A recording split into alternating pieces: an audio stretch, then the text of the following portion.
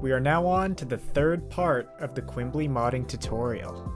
This time, we're going to be looking at editing dialogues. So to start, download Addressables tools, which will be in the description. And in the video, I'm noticing now, I accidentally was editing my backup of Quimbly.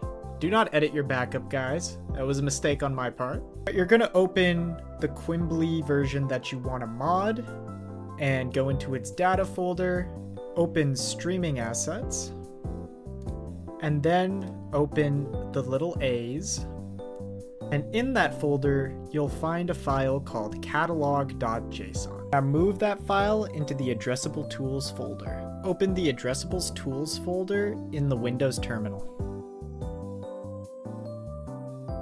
Type example space patch crc space catalog.json. That'll make it so that you can edit the addressables and the game won't freak out, basically. You know it works because the command prompt will say patching, and it will create catalog.json.patched.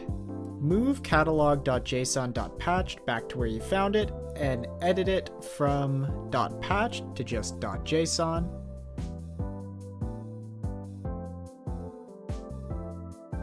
Next, you're going to want to go into the streaming assets folder, AA, standalone Windows 64, and then in there you're going to see all the dialogues and all the character sprites.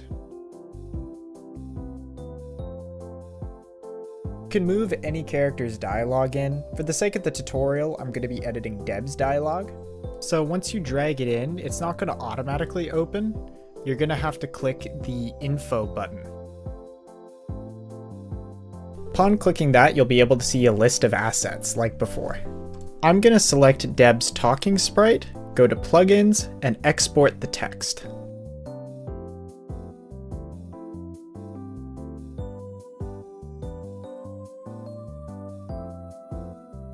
When you open the text, you're going to notice it's formatted in a certain way. That is YAML.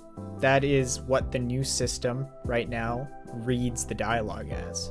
So you can change all these to whatever you want. I'm just going to write a little conversation about Raisin Bran.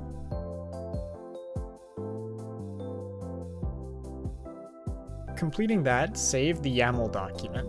Go back to the UABEA window. Find the asset you changed, click plugins, and then import text.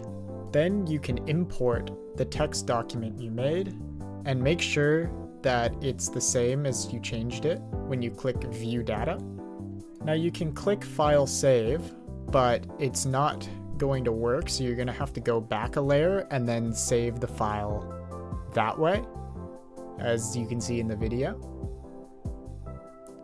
Now let's see if it works.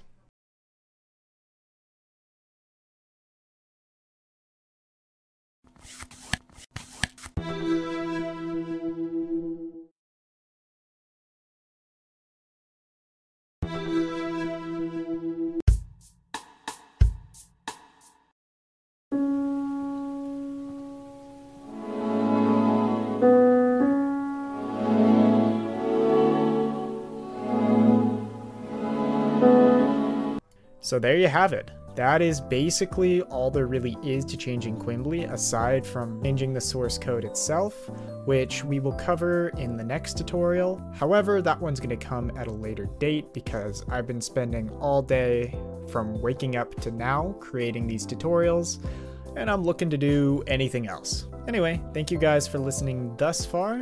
The fourth tutorial will come sometime soon, and as always, if you have any questions, put it in the comments or talk to me on Discord and I'll be happy to walk you through the process.